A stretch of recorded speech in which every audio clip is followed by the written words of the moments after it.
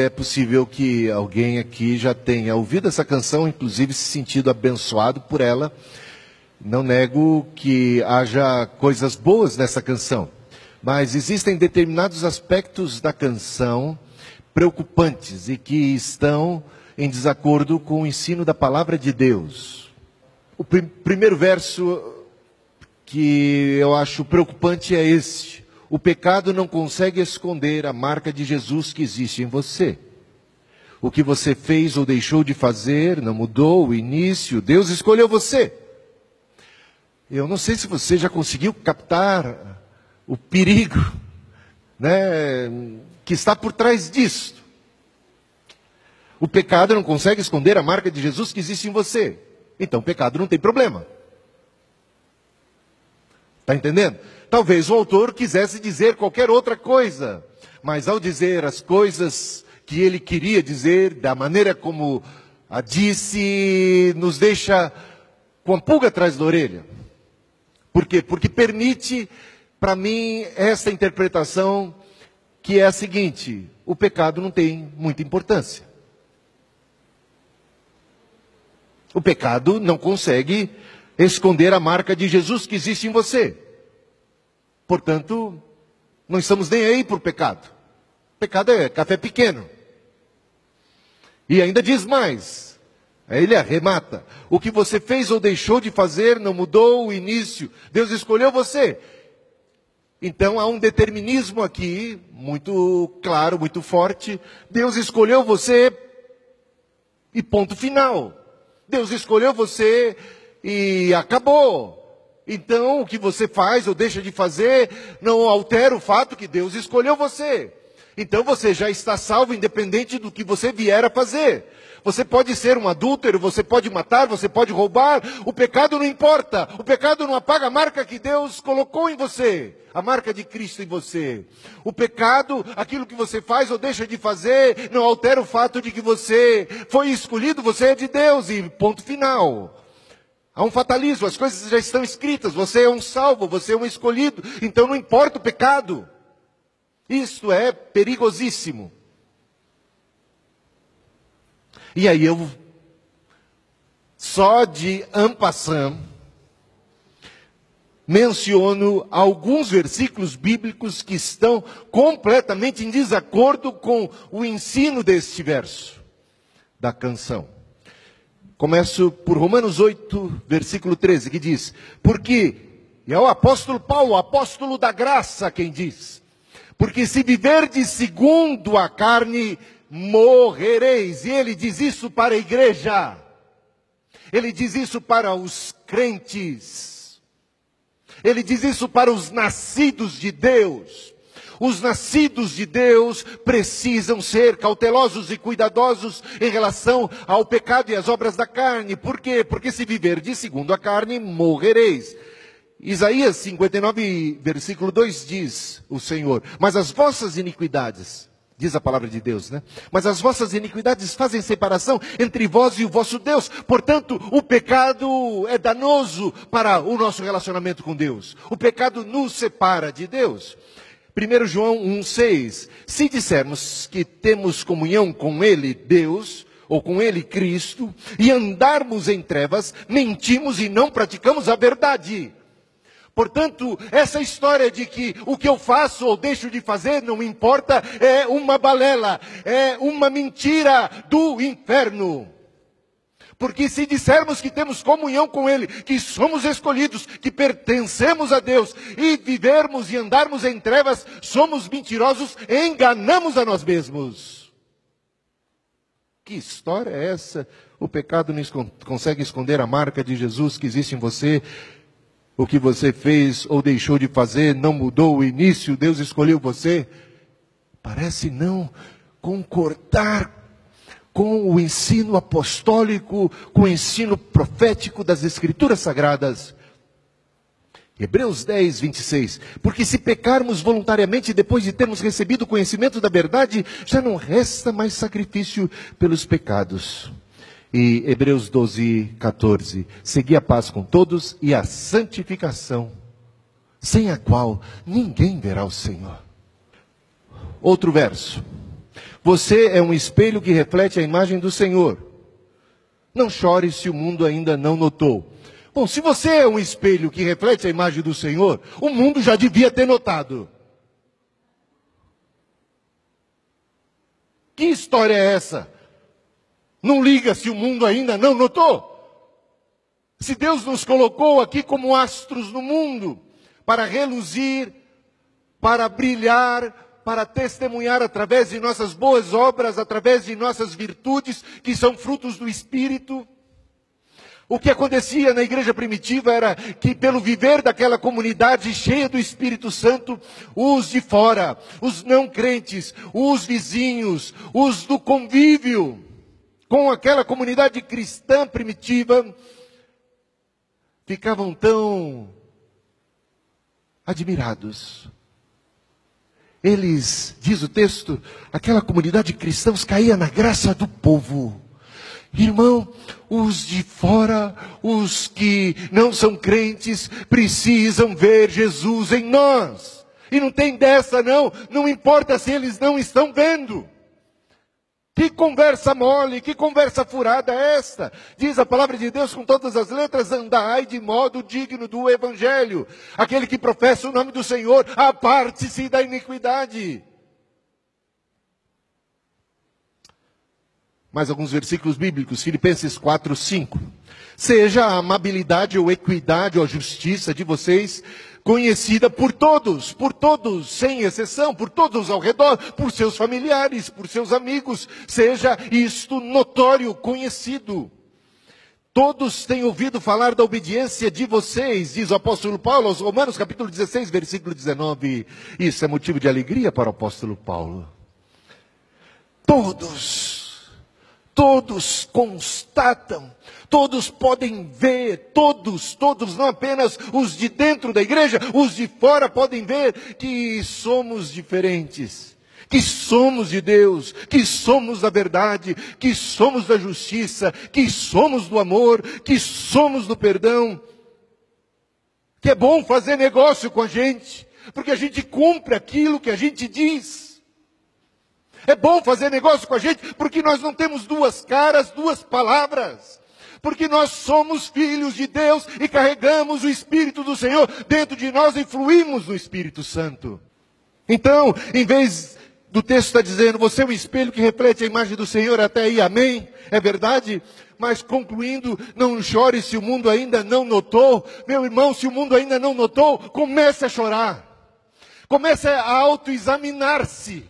Se é que de fato você está em Deus e o amor de Deus está em você. Comece a ver se você é de Deus e se você tem o Espírito Santo. Porque se não tem o Espírito Santo, esse tal não é dele. Não damos, diz o apóstolo Paulo agora aos Coríntios.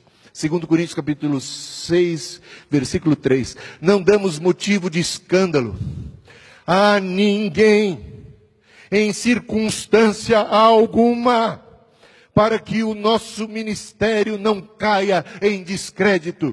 Esta deve ser a postura de um cristão. Não dando motivo de escândalo a ninguém, em circunstância alguma, para bem do Evangelho do Senhor. E Atos 22, 12. Um homem chamado Ananias, piedoso segundo a lei, e muito respeitado por todos os judeus. E não por todos os cristãos apenas, por todos os de outras religiões, de outras confissões. Ananias é um modelo para nós como cristãos. Agora, uma frase da canção, mais uma. Se você desistiu, Deus não vai desistir de você. Eu esqueci de colocar aqui o de você. Se você desistiu de Deus, Deus não vai desistir de você. Então está tudo sossegado, né? Eu posso desistir de Deus à vontade. Deus não vai desistir de mim. Que beleza.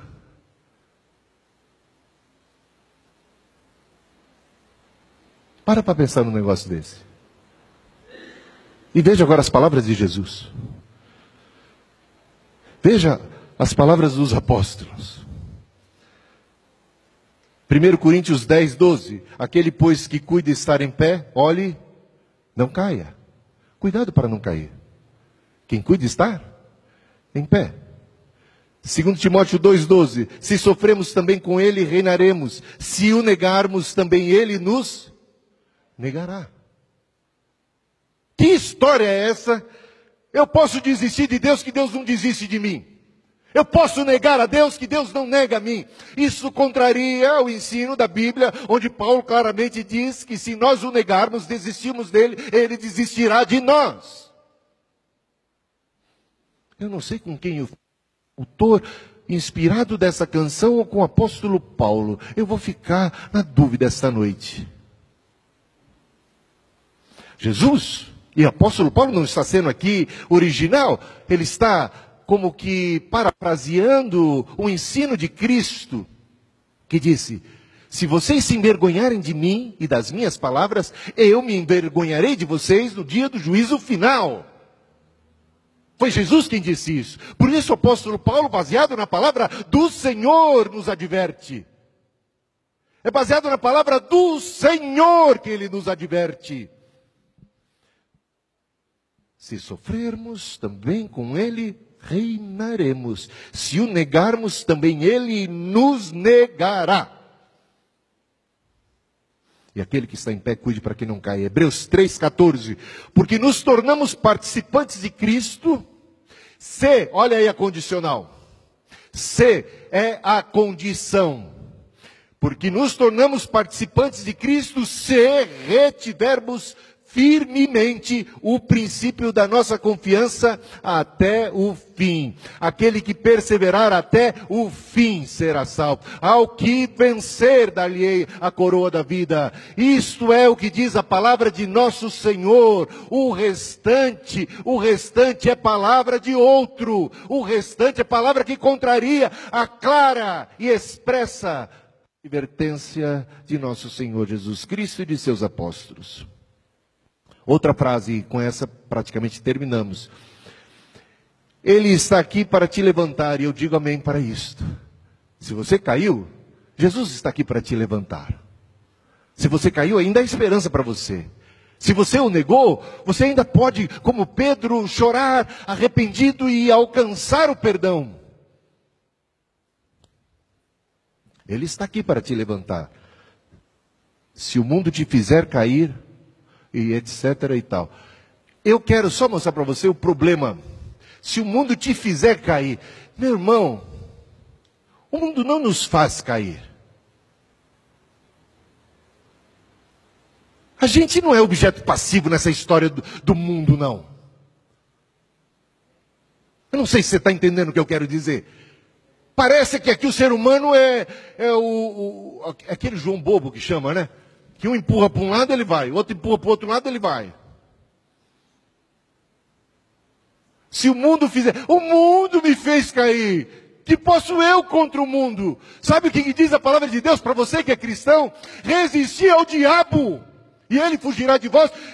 Você venceu o mundo. Jovens, eu vos escrevo porque sois fortes. A palavra de Deus está em vós. E tendes vencido o maligno. Que história é essa de gente, de crente refém ao mundo? E o pecado não terá mais domínio sobre nós. E é a palavra de Deus que diz, cuidado, não deis lugar ao diabo. O diabo não pode nada contra nós, que nós não tenhamos que dar autorização para ele em primeiro lugar. A gente tem que entender essa história para de repente não nos sentirmos vítimas, os frageizinhos, os coitadinhos que diante da tentação do mundo não tem outra alternativa a não ser cair. O mundo me derrubou, o mundo me destruiu. Eu lembro daquela canção tão brega, daquela cantora Kátia. Bom, isso deve ser de 1980 e alguma coisa. Quem lembra dessa canção? Como é que... Umas frasezinhas dela. Eu sou rebelde porque o mundo quis assim. Porque as pessoas Porque nunca me trataram com amor. Gente, tem gente que se coloca como vítima o tempo todo.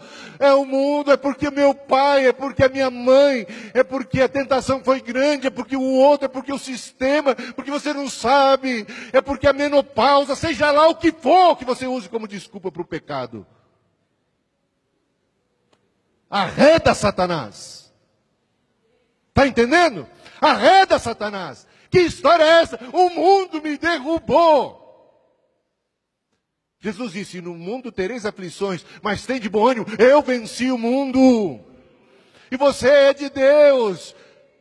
E a vitória é sua. E você em Cristo é mais do que vencedor. Deus não permite que sejamos tentados de maneira sobrenatural, não.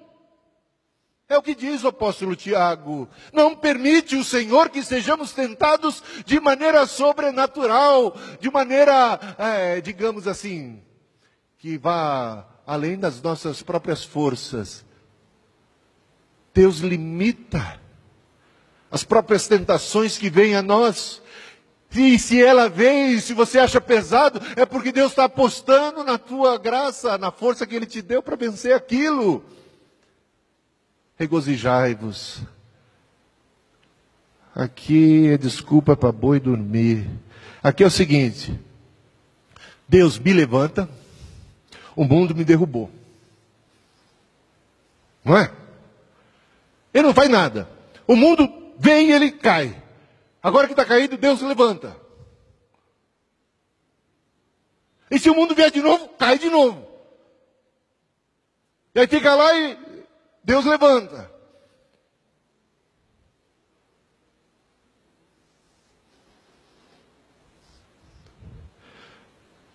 Parece um fantoche nas mãos do mundo, nas mãos de Deus. Isso realmente não tem nada a ver com as Escrituras. Que dizem, né? Portanto, submetam-se a Deus, resistam ao diabo e ele fugirá de vós. Tiago 4:7. Desperta, ó tu que dormes, levanta-te de entre os mortos e Cristo resplandecerá sobre ti. Efésios 5:14. Não fique esperando Deus te levantar, não. Desperta, levanta, acorda.